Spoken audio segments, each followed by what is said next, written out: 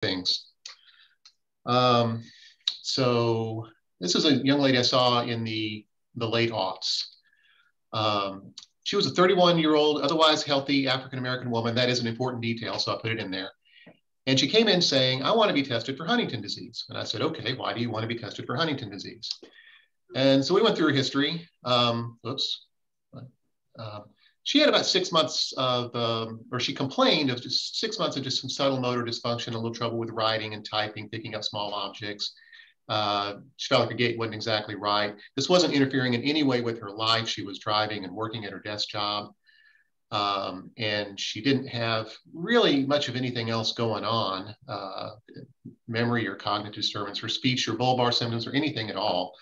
She was otherwise healthy, on no medications, no prior illnesses, no head injuries, substance use, anything like that. The striking part of her history was that her father and her father's two brothers and her father's father had all, she told me, died of Huntington disease.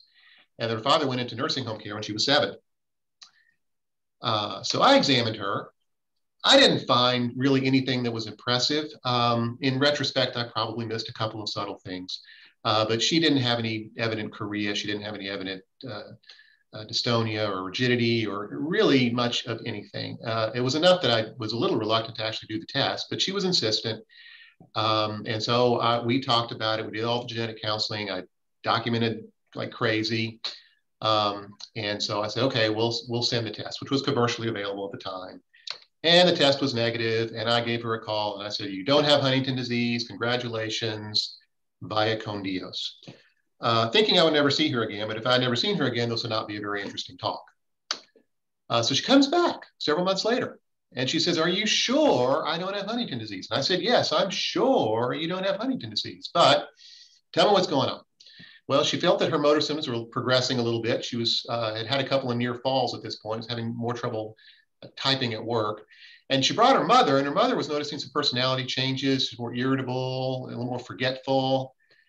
So I re-examined her, and now I was picking up some things. She had some reduced facial expression, some forehead dystonia, little subtle right-sided rigidity, and a gait that she kind of walked with stiff legs and her lumbar spine extended a little, kind of throwing her pelvis out a little bit. I thought, this is not normal. There's something going on here. So I got some labs. Nothing really came of that. There was a time when I had some images of her MRI of the brain. I no longer have them. I apologize, but it did show a couple of abnormalities, some striking atrophy, well, not striking, but certainly present atrophy for age and a diffuse pattern and some calcification of the striatum. So convinced that she's got something, and I said, well, let's talk a little bit more about your family. Well, where are they from? They said, oh, they're from Alamance County. And I said, oh, really? Around Haw River? And she said, yeah. Some of them are from around Haw River. And I said, aha, I know what she's got. She's got the Haw River syndrome. If you're not as old as I am or not from around here, that might not ring a bell, but it's a product of this area, and it was widely described and discovered here at Duke and UNC.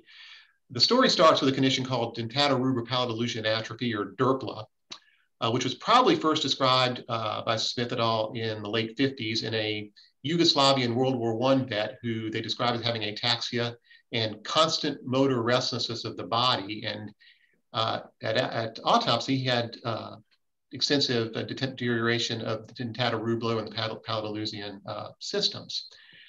And a few more cases kind of popped up. And then in the early 80s, Naito and Oyanagi described 5 Japanese families who had various combinations of myoclonic epilepsy, dementia, ataxia, and choreoathetosis. Usually the early onset people had myoclonus and epilepsy, and the older onset people had some dementia, progressive dementia with ataxia and or choreoathetosis. And they had the same sort of pattern of degeneration of the dentatorubral and pallidoluysian systems at autopsy. And this was eventually mapped in the early 90s to the 12p chromosome and identified as a trinucleotide repeat disease. And most of the cases were from Japan. It was thought to be kind of rare elsewhere. And then in 1989, a group of scientists at Duke and UNC described 5 generations of an African-American family originating in Alamance County, with an autosomal dominant neurologic disorder with onset of age 15 to 30, consisting of ataxia, seizures, choreiform movements, progressive dementia, and progressing to death, with neuronal loss in the dentate nucleus and microcalcification of the volus pallidus, and features that seem to overlap pretty considerably with what was being described as DERPLA at the time. And they called this the Hall River syndrome. And in 1994, Jim Burke published a paper which demonstrated from work out of his lab that despite the different cultural origins and the clinical and some of the clinical pathological differences, turns out Hall River syndrome and DERPLA were both due to trinucleotide repeat expansions of that same gene. So the DERPLA test was commercially available, and I said, okay, let's send that. And I sent it off, and it was negative. So now I'm thinking, okay, I've taken my best shot. I need some help. So I sent it for an academic referral. The first academic referral went to a renowned academic institution about 50 miles to the east of my practice in Greensboro. I don't want to say very much about it apart from it was just not very helpful. So I thought, well, let me try again. So I sent her for a second academic referral. I don't know if it was brilliance on the part of the scheduler at Hopkins or just luck, but she saw this physician. His name is Russell Margolis. He's up at Hopkins. I was in 10 years in private practice in Greensboro, and the number of times I got a phone call from a academic institution about a patient, I can count on one hand. But this was one of them, and this is literally what he said to me. He said, I think I know what she's got. Let me tell you a story. He sat down with her, he got her history, and he started talking about her family, and he said it was ringing very familiar to him, but he didn't recognize her name. And so as she was going along, it occurred to him to stop and say, is your current name your birth name? And she said, no, I took my mother's name when my father went into the nursing home. And she said, okay, well, what was your father's name, if you don't mind my asking? And she said it.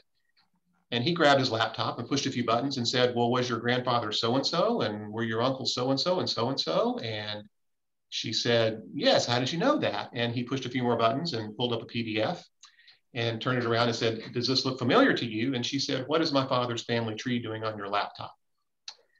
Well, what it was doing there was that a few years earlier, Dr. Margolis had described a large pedigree of an African-American family with an autosomal dominant disorder characterized by involuntary movements, rigidity, and progressive dementia.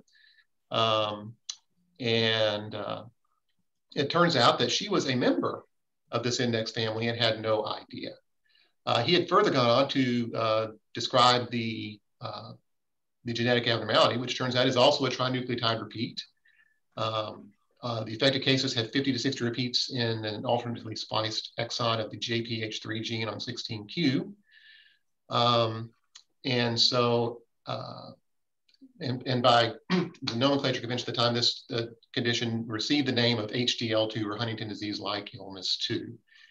All known cases occur in people known or even when they turn up in strange places like Brazil, a strongly suspected African ancestry. And some of them even have acanthocytosis, which sometimes confuses it for neuroacanthocytosis, but it is a different disease. So this genetic test was not commercially available. He was kind enough to do it in his lab.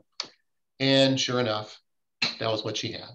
And so the diagnosis was made at that time. So a few lessons from this. You know, the biggest medical fact that she gave me in her history turns out to be not exactly right. So when patients talk about medical facts, Reagan with the Russians, trust but verify.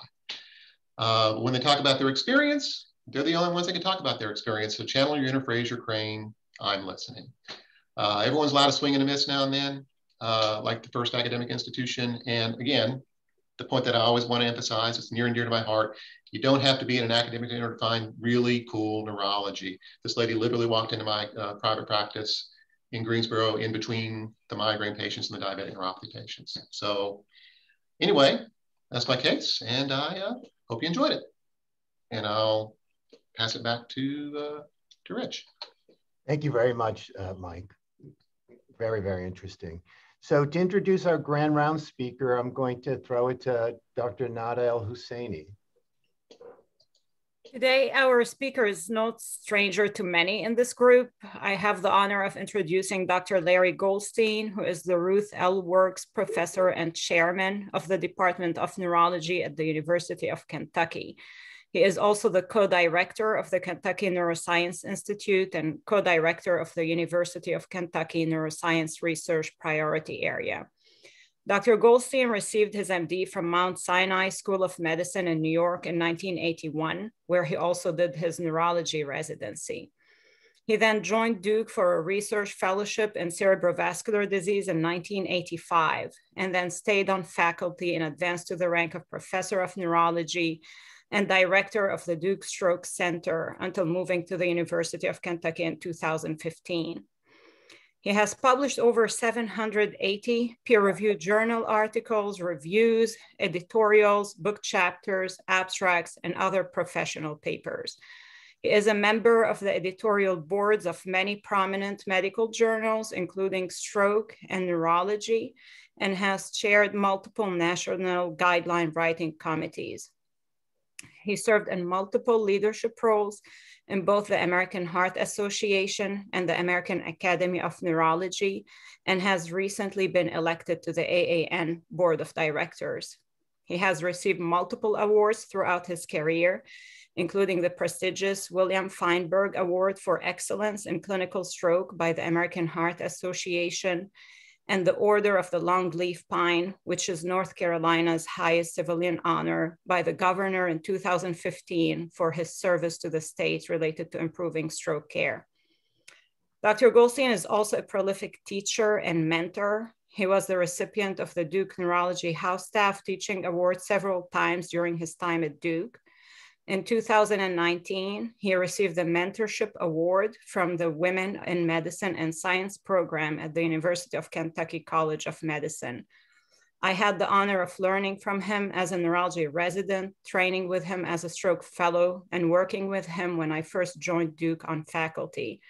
He has continued to be a trusted mentor for me, who is generous with his time and advice and always does it with grace and kindness. I am very happy to have him back here with us today. He will be talking about asymptomatic carotid artery stenosis, interventional approaches versus medical therapy.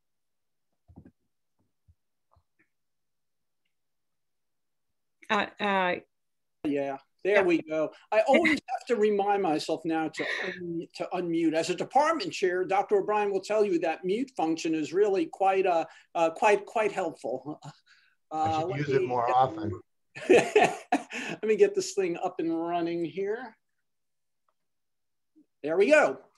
Great. Well, it's wonderful to be back, at least electronically, and to see in the chat room a whole group of friends. What we're going to do during this month of March Madness, which is probably madder this year than it has been in history, is talk about something in vascular neurology for which you wouldn't think would be all that controversial anymore. We're evidence-based. We try to make our best decisions possible based upon the best data we have. For asymptomatic carotid disease, we have a ton of data, but if things were clear, I wouldn't be talking to you about it, right? Because the things that I usually like talking about are things where we end up saying, well, I'm not so sure. But what I want the not so sure to be based on is really a really good understanding of why it is we're not so sure and what some of the controversy is. So to fulfill all of the CME requirements, there are our objectives. We'll be comparing endarterectomy to medical therapy. We'll be comparing endarterectomy and angioplasty or stenting to endarterectomy in patients with asymptomatic disease. We'll talk about some concepts that are particularly important here, and that's the concept of internal compared to external validity. And then a little bit about the gaps in our current knowledge, some new wrinkles in the field, and then we'll wrap up. hopefully with time for questions. And for the disclosures, nothing relevant here. So let's start off with a patient just to get grounded. This would be a typical patient. Dr. El Husseini might be seeing down in the clinic. So a 70-year-old man with some history of coronary disease, hypertension, and diabetes. He's had that terrible term dizziness for 2 to 3 years. An occasional room spinning with some lightheadedness when he turns to the right. He had a prior ear injury, and it probably stems from that. He had no other neurological symptoms, but as sometimes happens, his primary care physician said, okay, dizzy, let's get a carotid study. So he obtained a carotid duplex ultrasound, and there was some concern. So he then went on and ordered a CT angiogram. He was on aspirin, atorvastatin, amlodipine, fenfibrate, an oral anti-diabetic drug, and some methotrexate. He also had a history of rheumatoid arthritis. And his exam was pretty benign, mild peripheral neuropathy, most likely related to diabetes, and some bilateral sensory neural hearing loss. So here's his the relevant image from his carotid duplex. You can see there's some turbulent flow in his proximal right ICA. There's some moderate heterogeneous plaque in the bulb. Peak systolic velocity of 352 and end diastolic velocity of 74, ratio of 3.4, and that in this laboratory was interpreted as showing about a 70% stenosis. Here's the CT angiogram. It's going to go by on a SYN images, and it's about an 80% stenosis. At least that's how it was read, of the proximal right ICA, and about a 30% stenosis of the left ICA. So here you be, you're down in the bowels of the clinic. You have this 70-year-old patient with a bunch of vascular risk factors that are being hopefully being addressed. And he had no real relevant symptoms, but he had a ultrasound that then shows that stenosis, and then a CTA that shows about an 80% stenosis with no symptoms. So one thing I know that I'm not sure how many students you have with you, or how many or how people remember some of this, but it's important to ground this in an understanding of how a stenosis in the carotid is measured. So the traditional way is on this catheter angiogram would be that the radiologist would look at the study and say, okay, I think the carotid bulb should be about there, about where that red line is that I drew in. And the way that they would calculate the percent stenosis is then to calculate the area where of residual lumen, divide it by where they thought the bulb should be, and then calculate a percent stenosis, 1 minus A over B, okay? It's pretty straightforward. The problem with this was two radiologists might look at this and sort of guesstimate where the bulb should be differently. So as part of the NACID trial, the North American Asymptomatic Carotid Endarterectomy trial, they decided that that's not going to work for a large multi-center randomized trial, which, by the way, was the first large randomized trial of a major surgical intervention. So the NACID style type of stenosis was you first look at the residual lumen, you then go distal in the internal carotid artery, 1 to 2 centimeters beyond the area of post-stenotic dilatation. That becomes the denominator. You then calculate the percent stenosis as 1 minus A over B. Okay, so the difference is that the traditional percent stenosis with the carotid bulb, you have a much larger diameter usually. So that traditional percent stenosis is generally much greater than the standardized percent stenosis. But in the clinical trials, whenever you're reading about a percent stenosis, it's measured this way. It's not measured based upon a guesstimate of where the carotid bulb is. And when you're reading reports, usually you have to look for that term. They usually write in NASIT type stenosis. If they don't, then you don't know exactly how the radiologist read that. You either have to go and do the calculation yourself or go back and ask them to clarify how they measure the percent stenosis. So we have this patient, right? They're down there. Dr. El-Husseini is saying, okay, I know about this. So as an internal carotid artery stenosis is a risk factor for stroke. This is from the AHA primary stroke prevention guidelines that I helped lead several years ago, but the data hasn't changed. It has a relative risk of about 2. The population prevalence overall is around 2 to 3%, which gives it a population attributable risk for stroke of only 2 to 7%. So compared to conditions like hypertension, this is a drop of water in the wind from a population health standpoint.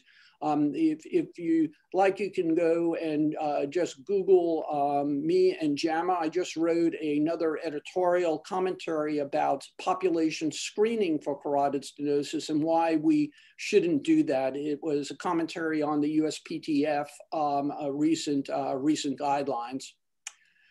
So we've got options now. So one option for this patient is we're going to maximize his medical therapy, lifestyle changes, and not pursue any intervention. If we pursue an intervention, the 2 major choices now are either to open his neck and do an endarterectomy under direct surgical guidance, or potentially do an angioplasty and stenting. Both of them can make the pipe look better. Okay, either of those procedures can make the pipe look better. The question is, of those 3 options, now, what are you going to recommend to that patient and their family? So we talked about the patient example. Now let's move on and talk about endarterectomy. And then, as I said, we'll talk about angioplasty and stenting, why this is a problem currently, and then the future. So first, endarterectomy. So this is a timeline of when clinical trials were done. The symptomatic trials of endarterectomy for carotid artery stenosis are at the top, and the asymptomatic trials, the major ones, are on the bottom. So you can see that these trials are quite old, right? The VA trial was done in the early 80s, published in 1993. ACAS, the North American study run by Jim Toole out of North Carolina, Bowman Gray, was published in 1995 with data collected between 85 and the early 1990s.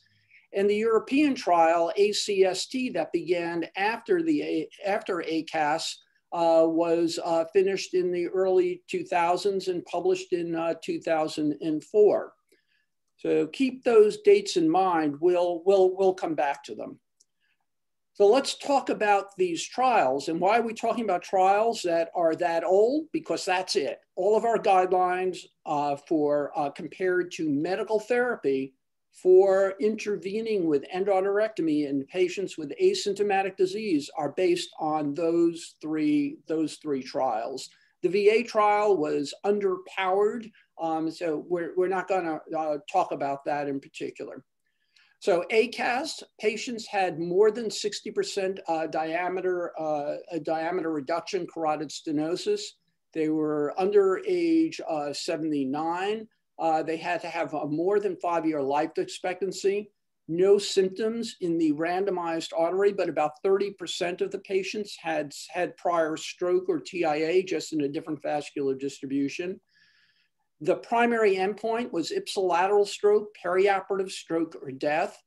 And the only required medical therapy was aspirin 325 milligrams daily.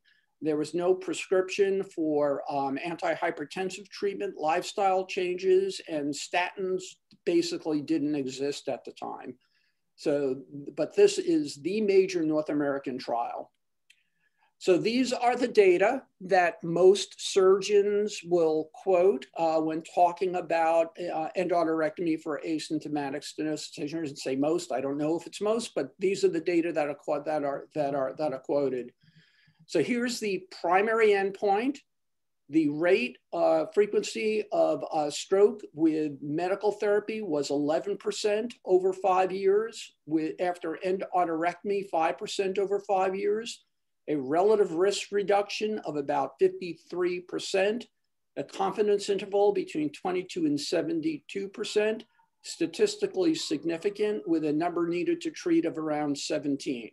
So you do 17 endarterectomies to prevent one of these over the next 5 years.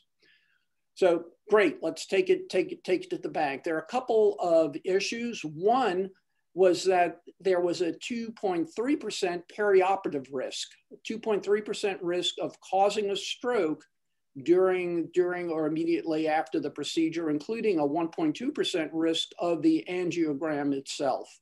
Okay. The other issue was that although the other potential outcomes were also all reduced with endarterectomy, none of them were statistically significant. It's a sort of an unfair thing to say because the study isn't powered to detect or measure these subgroup differences. But one of the things that was bothering people was that many of the strokes that occurred were not life-changing events. So, for example, any major stroke or death, there was maybe a 19% reduction. You can see that the rates were, frequencies were higher, but so a very, very wide confidence interval.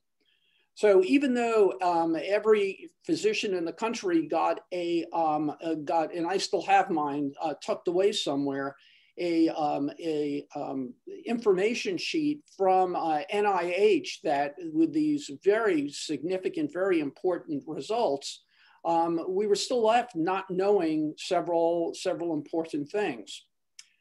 So there was an unclear reduction of fatal or disabling stroke. The study was underpowered to assess a benefit in women. There are way too few women in ACAS to really determine whether there was a difference in response to the procedure between men and women. And there was also, surprisingly at first, no relationship between the degree of stenosis and benefit. Right? You'd think that as the degree of stenosis went up, that the risk of stroke would go up, and that you'd reduce that risk in increasing proportions by doing the intervention. Well, that also was not true in ACAS. There was no relationship between the degree of stenosis, at least measured by ultrasound, and surgical benefit. So I showed you on that timeline that the European study, the MRC asymptomatic carotid stenosis trial, began after ACAS, and it was aimed at addressing some of those questions. These were folks who had no ipsilateral symptoms in 6 months, so they could have had a stroke or TIA in that distribution, but it had to be more than 6 months before. It was ultrasound-based. Angiography was not performed. They were confident enough in the ultrasound that they felt that they could move on to surgery without a confirmatory imaging study.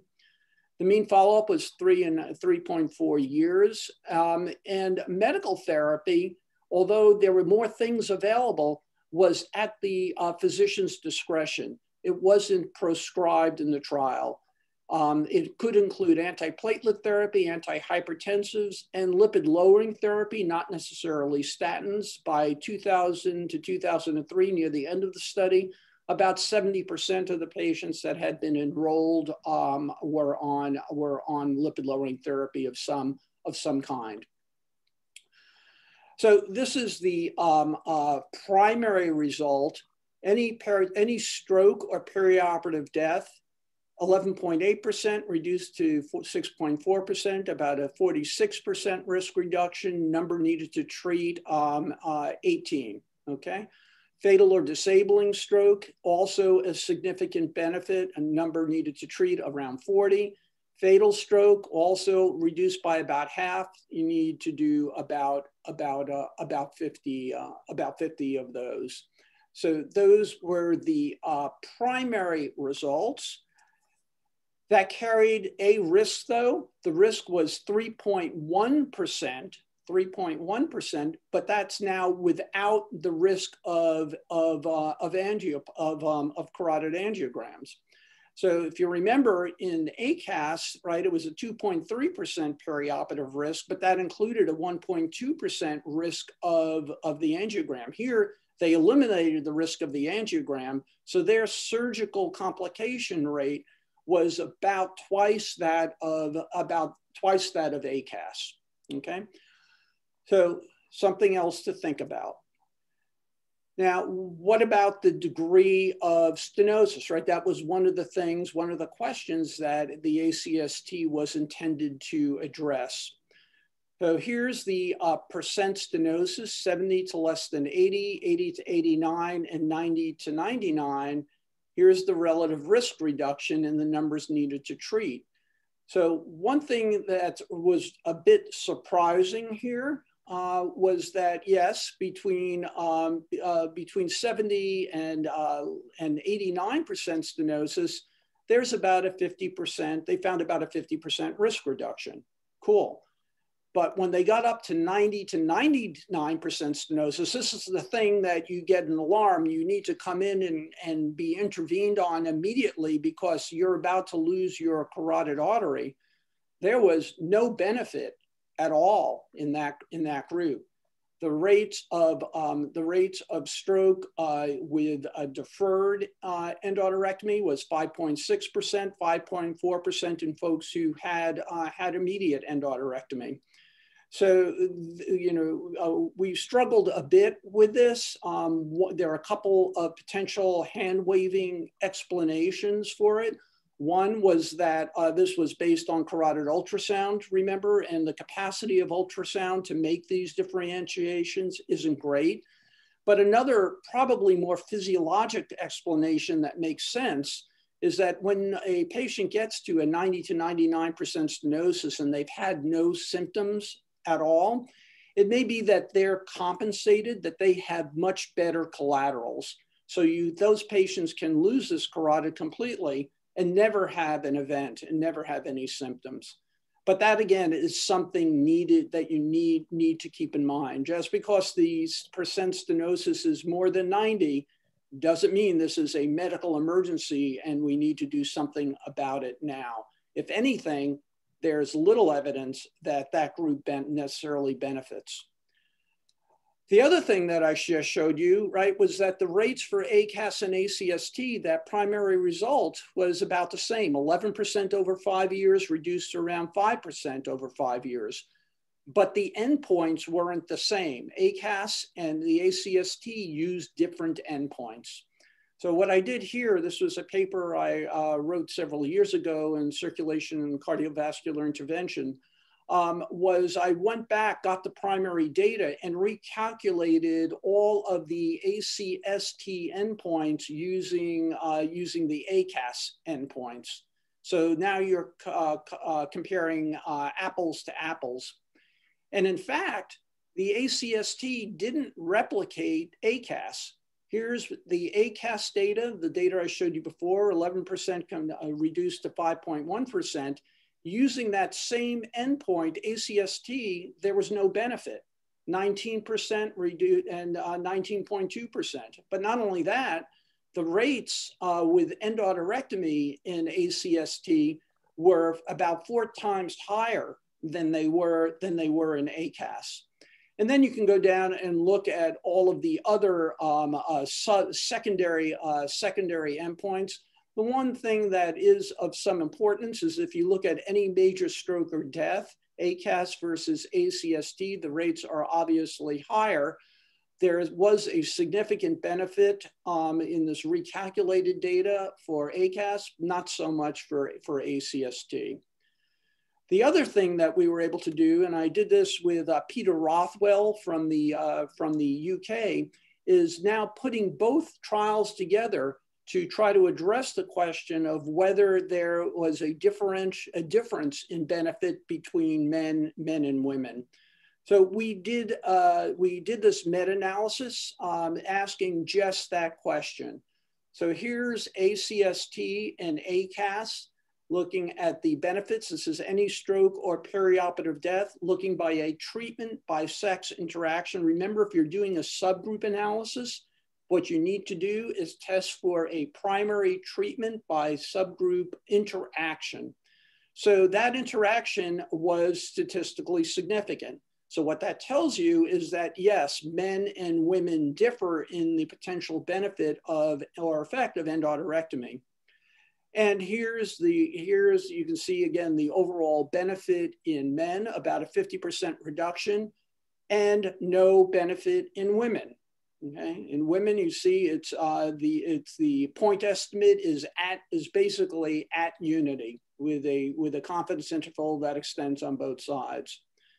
So if that patient that we had that I told you about to start with was a woman as opposed to a man, we've got even more problems now because we really have no evidence that women benefit from endarterectomy for asymptomatic stenosis. Again, not based on these clinical trial data. So let's switch gears now, and let's move on to angioplasty and stenting. So the problem we have here now is that we have a, quote, established proven therapy, which is endarterectomy. So with that, you can no longer test another intervention against medical therapy alone. So all of the angioplasty and stenting trials are now compared to the standard therapy, the commonly used therapy, which is endarterectomy. So here are the endarterectomy versus angioplasty and stenting randomized trials. You can see that they range in time, again, from the 1990s, the last being completed at about 2008, 2009, with the trial published in 2010. So let me just show you just a couple of them. One of the ones that was probably the largest, earliest one done was Sapphire, and this one was actually run by Dr. Yadav. Dr. Yadav was one of our residents at UK. He did at Duke. He did a neurology residency, an internal medicine residency. He then did a radiology residency, and then did neurointervention. So he was one of the early neurointerventionalists in the country. So this study was a prospective randomized trial, 334 subjects. They could be either symptomatic or asymptomatic, and had a very number of components of a composite primary endpoint of stroke, death, or MI within 30 days, or death or ipsilateral stroke between 30 days and 1 year. So here is the primary endpoint for stenting compared to endarterectomy. Stenting and angioplasty had a primary endpoint rate of around 12.2% compared to 20% for endarterectomy, a significant difference. The study was designed for non-inferiority, and it made the non-inferiority boundary. You can see here some of the other differences. One of the things that we'll come back to was myocardial infarction, okay? The rate of myocardial infarction was just a little over double with endarterectomy compared to angioplasty and stenting. Most of these, if not all of them, were non-Q wave MIs. So these are either non-Q wave EKG changes or troponin based. Okay, so let's keep that in mind. So that was the study overall. For asymptomatic patients, which is the topic that we're talking about now, the 30-day rate with stenting was 5.4%, 10% with endarterectomy, not a significant difference, but remember this is an underpowered subgroup, but the reduction was about half at 1 year, 9.9% compared to 21.5%, and that was significant. So, okay, great. So what's the problem? What's the problem here? This is the problem. What's the rate of stroke with somebody who has an asymptomatic stenosis if you just leave them alone or basically treat them medically? The historic rate based on the randomized trials, remember, is around 1 to 2% per year. So the rates here are almost an order of magnitude higher than the rates that you would expect just based upon the natural history of the disease. So one would conclude or could conclude from this that you shouldn't have done either of these things to this population of patients, at least the patients that had a risk profile similar to the ones that were included in this trial. Okay, the second one that we're just going to talk a bit about is CREST, the carotid revascularization endarterectomy versus stenting trial. So CREST randomized about 2,500 people into stenting versus endarterectomy. You can see that there are about 1,300 analyzable patients in each. They also had a combined primary endpoint, periprocedural stroke, MI or death, or ipsilateral stroke within 4 years. The primary endpoint, which was again here, 3.5% versus 3.6%, a hazard ratio of 1, okay? So basically the study was showing that if you look at that combined composite endpoint, there's no difference between doing endarterectomy and carotid artery angioplasty and stenting. This being a lot less invasive, right? I showed you that picture to start with showing somebody's neck opened as opposed to a nice little picture. A big operative procedure versus a minimally invasive procedure, that would sort of make you think that, well, let's do this. The problem is here. The problem is, remember that we're doing this procedure to prevent stroke, right? That's why we're doing the procedure. And we talked about what the rate of stroke was. With the folks who had carotid artery stenting had a stroke rate of around a periprocedural rate of around 2.5% versus 1.4% with endarterectomy. That's a hazard ratio of 1.88, not statistically significant, but pretty close, almost a doubling of the rate of stroke with stenting compared to endarterectomy. That was balanced by the reverse with MI. Okay, 1.2 versus 2.2. So when you put it all together, you got this balance, but the thing that we're trying to prevent was actually almost double the risk with carotid angioplasty and stenting. Okay. Out to 4 years, pretty much the same result, not broken down by type. But we'll come back to this again in a minute. If you go out to 10 years, again, pretty much the same thing. So one of the features that was investigated in CREST was whether there was an age by treatment interaction, right? One thing that one might intuitively think is that older patients would be at greater risk for open procedures, greater risk of anesthesia if it was done on under anesthesia. So maybe the older patients would benefit more from angioplasty and stenting compared to endarterectomy. Well, once again, a great hypothesis slain by data, right? That's why in the American Academy of Neurology guidelines, there are no expert opinions because experts are wrong way more than we're right. So here's the data. You can see that endarterectomy better up here, stenting better down here. This is age. Here's the point estimate, the 95% confidence intervals. You can see that as age goes up, the benefit of endarterectomy compared to carotid angioplasty and stenting goes down. So that in older patients from these data, one would suggest that you shouldn't be thinking about angioplasty and stenting. You should be doing, and if you're going to do anything, you would be doing endarterectomy. Now remember, this is not just asymptomatic patients. This is the combined cohort. This is a meta-analysis of all of the asymptomatic trials. And again, it doesn't change what I just told you. It's all pretty much the same. There's a reduction or a lower risk of MI with angioplasty and stenting, and a lower risk of stroke with endarterectomy overall. So how do you balance those, right? Overall, it's a wash. So one way to try to balance it is to think about how this affects, these two conditions affect people in their real life.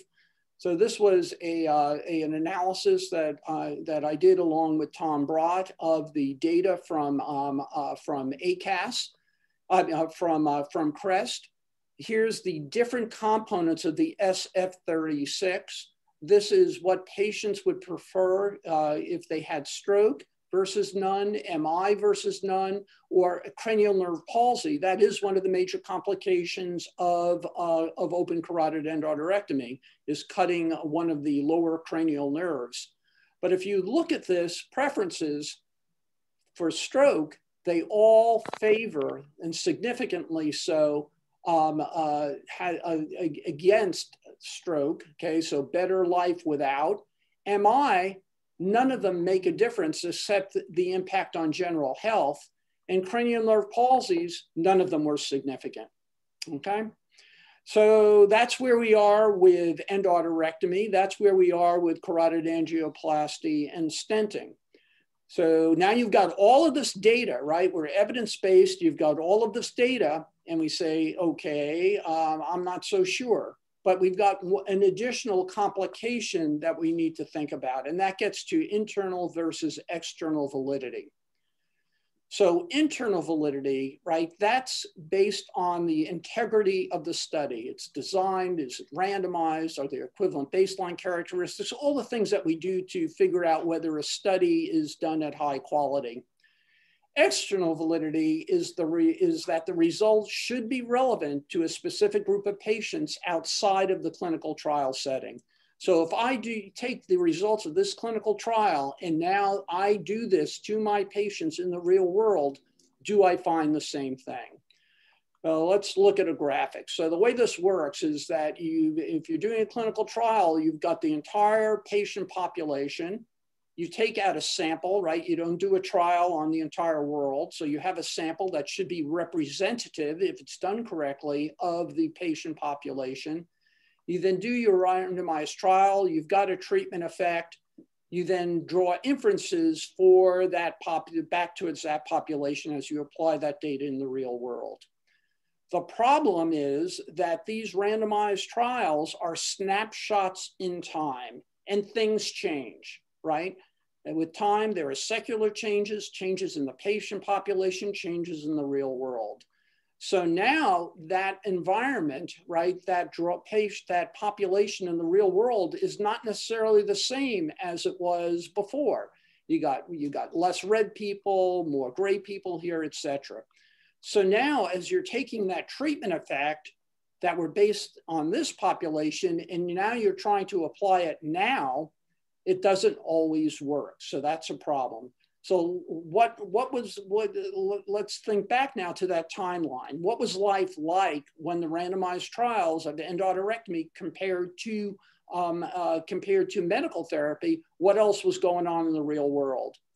Well, that was the Mac that I used to carry over to my lab at Duke every day from home. This was the laptop of the time. So I would haul this thing back and forth in a big bag to the lab and home every night.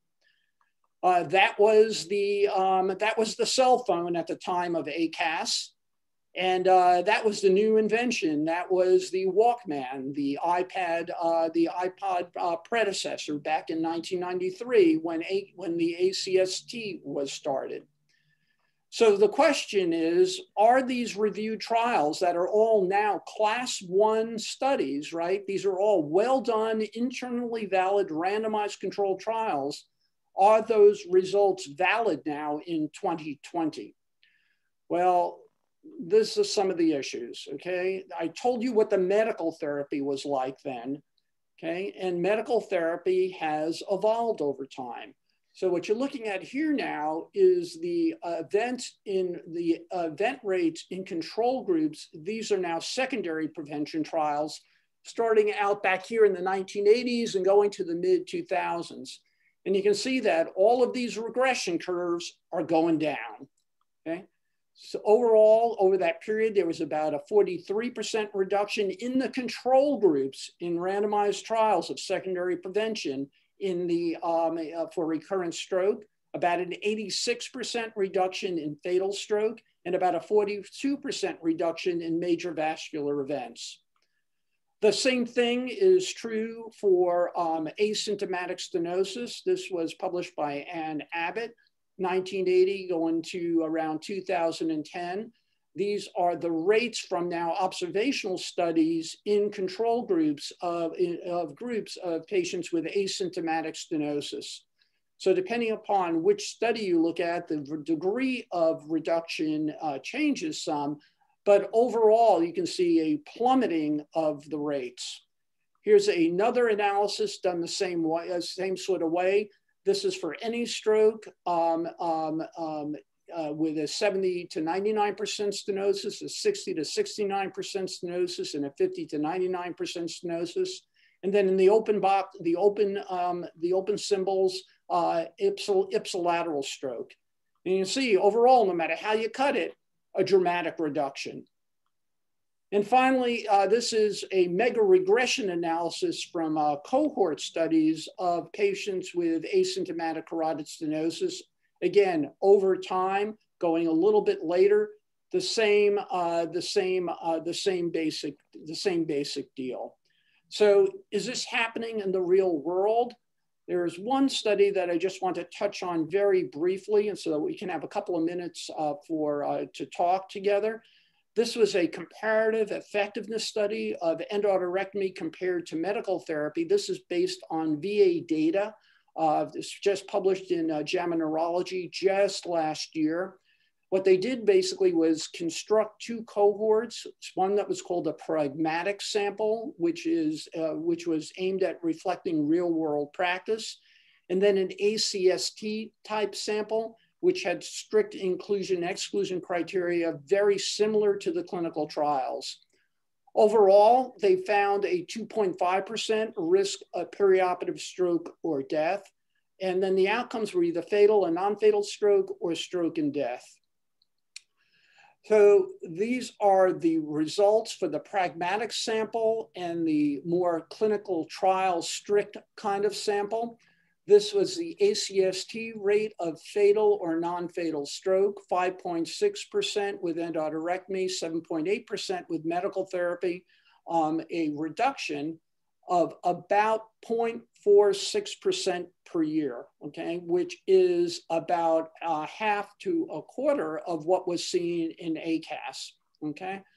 Overall, if you include all-cause mortality, right, there's no significant benefit in this real world sample. So Dr. Hosseini is sitting down there again in the clinic with that patient now, understanding all of this complexity and all of these issues and internal and external validity. What are you going to recommend? Well, this is what the guidelines, the national guidelines say. These really haven't changed any. This is from the guidelines that I helped write. So it's prophylactic endarterectomy, stenting might be considered in highly selected patients. There's a lot of equivocating here, because what we need to do is look at the extent randomized controlled trial data, which is class 1 evidence, but then temper that by the fact that times have changed and we're really worried now about external validity. External validity isn't real, changing external validity really isn't incorporated into guideline recommendations. The same thing for prophylactic endarterectomy. Plus, it has to be done relatively safely. So that's sort of where we are now. But just to complicate things even more, right? We've got things that are hopefully going to provide more data to help us in the future. One is CREST-2. CREST-2, now recognizing that we don't know quite what to do here, is redoing basically endarterectomy versus best medical therapy and carotid endarterectomy, carotid angioplasty and stenting versus best medical therapy. Two basically parallel randomized trials. This CREST-2 started enrollment in 2014. It's scheduled to be completed in 2022. If the rate of events is similar to what I just showed you, a 0.49% annual difference, annual rate with medical therapy, this study is going to be terribly underpowered. If you do the math, you need about 40,000 patients in a randomized trial to be able to detect the same 50% relative difference that was detected in the randomized trials. Second thing is that technology doesn't stand still. This is a new procedure, transcarotid artery revascularization, called TCAR. And what TCAR does is to first cannulate the proximal to the area of stenosis, then run a tube through a filter and pump down to return the circuit to the circulation in the groin. You turn this thing on and then you reverse flow. So the idea here is that you can then non-invasive, using minimal intervention, treat the stenosis, and any of the junk that would have gone north into the head instead is directed south into the, after being filtered, the blood, returning the blood down. So the initial data, this is from a registry, suggests that this might be safer than transfemoral carotid artery angioplasty and stenting. The differences for the most part aren't significant yet. This is based on, you see, 10,000 patients who had transfemoral carotid artery angioplasty and stenting compared to about 600 having TCAR. But we can do CREST and similar studies that are ongoing. And then the next thing will be, well, yeah, but now we got this. So now CREST is no longer relevant. But we'll see.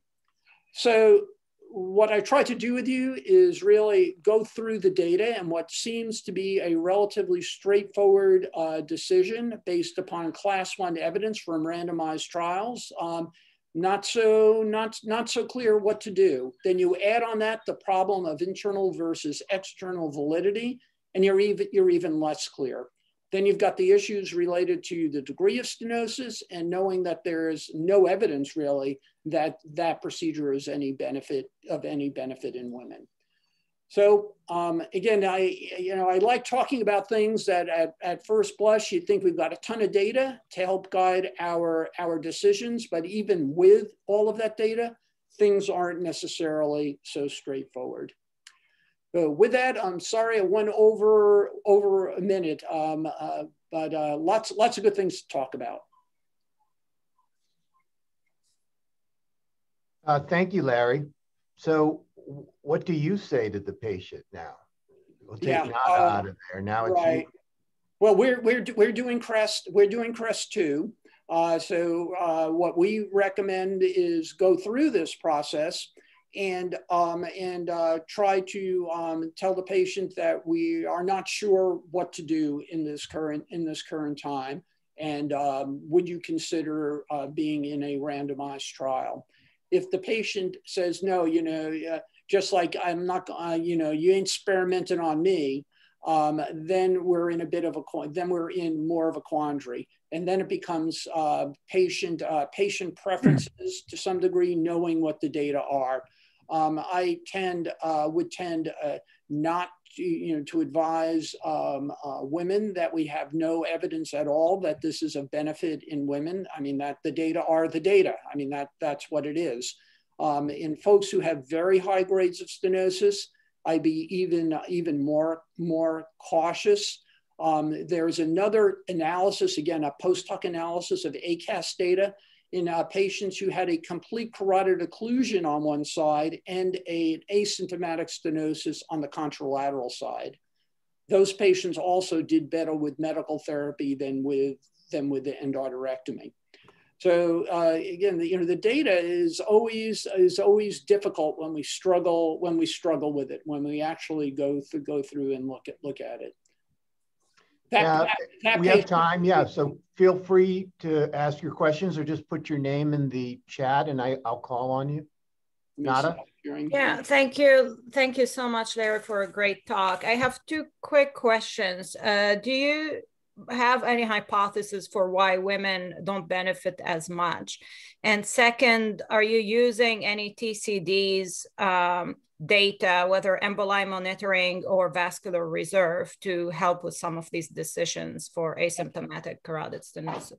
Yeah, so the reason that women seem not to benefit, it really is hard to know to be able to answer that, because again, we don't have any data. I can tell you that the surgeons say doing the operation can be a bit, for endarterectomy, can be a bit more challenging in women. The arteries tend to be a bit smaller. Dr. McCann, our surgeon at Duke, he used to do the things. He had said that, and also he had also, if you look at the data carefully, which we didn't really go through, there seems to be a higher risk with doing endarterectomies on the left compared to the right, and that's a right-handed surgeon doing something on the left side. So there's a whole, panoply of potential potential issues to think about. But do I have an answer for it? No, I don't know. Anything I would say would be pure hand waving. I can make up a whole bunch of stuff, but it would be just that. The second question is, no, we really aren't using TCD monitoring. I know Dr. Spence up in Canada is a major proponent of that. And there are some data that suggest folks who have a high burden of microemboli might benefit more. But then again, they also haven't necessarily been treated with high dose statins aggressive medical therapy either. And there are no prospective randomized trials of any size using that criteria as a selection criteria. So yeah, again, you could certainly construct a rationale for that. But there are no definitive data to show that decision is any better than any other decision. We'll go to Shruti next and then finish it with Wayne.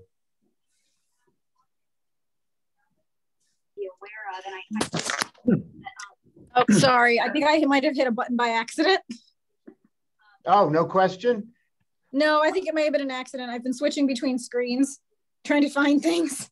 Thanks, Shruti. Wayne? Yeah. Well, thanks, Shruti. So I got a chance a little early. Well, thanks, Larry. That was a great talk. I think you made a great point, internal and external validity. The issue is, it takes too long for clinical trial completed, particularly for the NIH-funded study.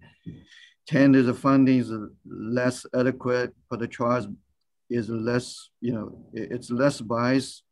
The industry trial, they have much more funding, but they tend to little bias. So how are we gonna just solve the problem? It just take enormous long. and then it changes, and most of the trial at the time they run final power retrospective power calculations.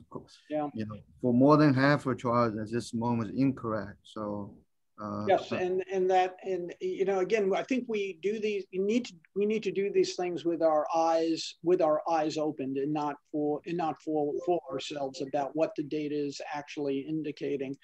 The other argument we had in even the angioplasty and stenting trials, well, that technology is old, and now we're doing it this way, and this way, based on this case series, is clearly much better. Right, we did that. The original angioplasty and stenting trials didn't have distal embolic protection. Well, now we got distal embolic protection and things are much better. Well, maybe not. And now we move on to the next thing. We'll get CREST done after 2 decades, CREST 2, after a decade and a half, 2 decades of a study. And the answer will be that, well, now we've got TCAR, so all of that's obsolete and it's not relevant anymore.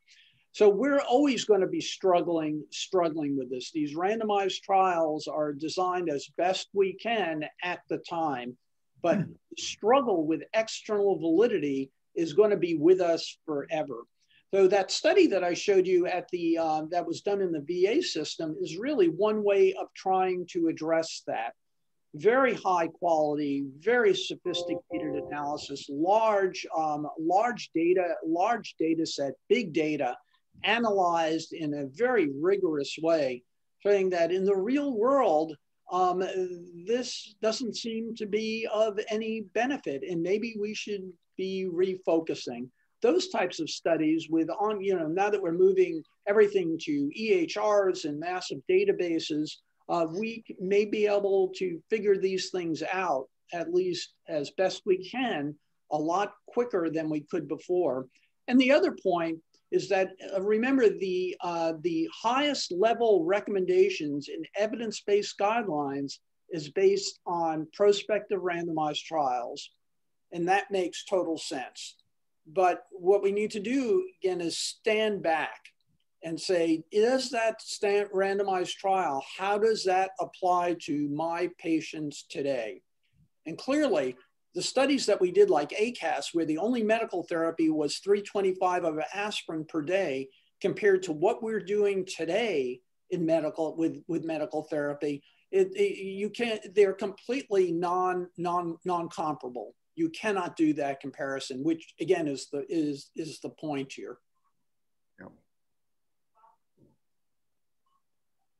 I agree with you. I think we should look for answer other than clinical trials. This is also a similar issue for the endovascular therapy this moment, So with the larger data sets, artificial intelligence, we should have looking for answer rather than clinical trial. Right. Just take too long. And that's why that's why we now in neurology have subspecialty training in each one of in a dozen different areas. These data are complicated, and being able to apply them in clinical care is becoming increasingly complicated. Believe me, I saw Dr. Skeen was on. You wouldn't want me playing around with some of these MS drugs now, right? I would be a loose cannon. I'm saying, these drugs can be incredibly efficacious, but also in the wrong hands, be incredibly dangerous. Same thing with all the things that we're doing now in stroke. This was just on one aspect of prevention. The body of literature now is just tremendous, and sorting through all of this and applying it to individual patients, increasingly complicated. Yeah, Larry, but some of us in like the dementia field would love to tackle issues of this versus that as opposed to nothing, Right. Yeah. Oh, yeah. Yeah. And then once we got it, look at the again going to MS, the new therapies for neuromyelitis optica, right? The monoclonal antibodies directed at the aquaporin 4 positive neuromyelitis optica patients. We've now got drugs that are FDA approved to do that.